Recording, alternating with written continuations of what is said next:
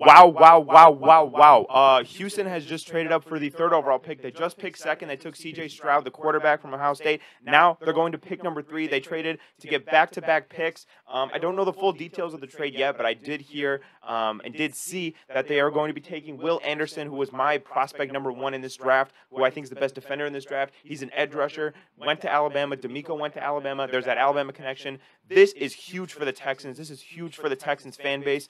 They are rejuvenating their team. I mean, this is incredible. Going with Will Anderson, I originally had Will Anderson going 3rd to the Cardinals. They traded out. The Texans traded in to get Will Anderson. Wow, this is a great, great, great trade. Again, I don't know the details, but I guarantee you 12 is going to Arizona.